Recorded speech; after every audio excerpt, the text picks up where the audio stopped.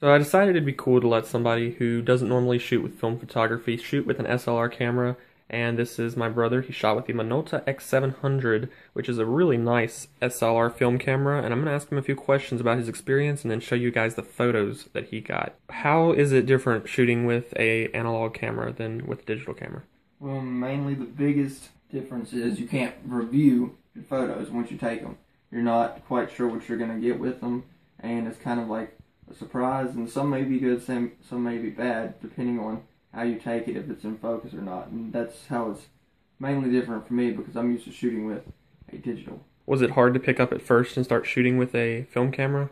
I mean, it's different. I wouldn't say it's harder, but it's just making sure it's in focus and everything, and not being able to see your photos harder. Do you like the fact that you only get so many shots, or do you not like that? Sometimes I like it, sometimes I don't. Sometimes I feel that you kind of keep shooting just to get the film out so you'll see what you have shot.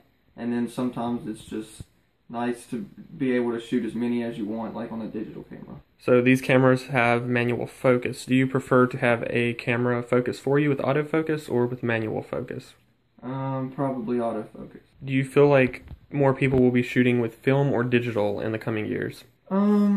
I feel that people will probably be about the same as where they are now. There's going to be people that's always going to want to shoot film, and then there's going to be always people that want to shoot digital, which is the fastest way to do it and the highest quality. But you don't get the, like, sometimes you get like rough looking pictures, which some people like that too with the film.